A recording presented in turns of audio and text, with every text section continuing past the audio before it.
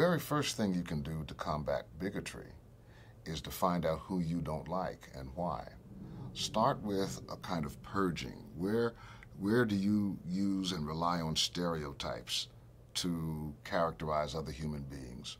Where do you rely on images that are not rooted in personal experience?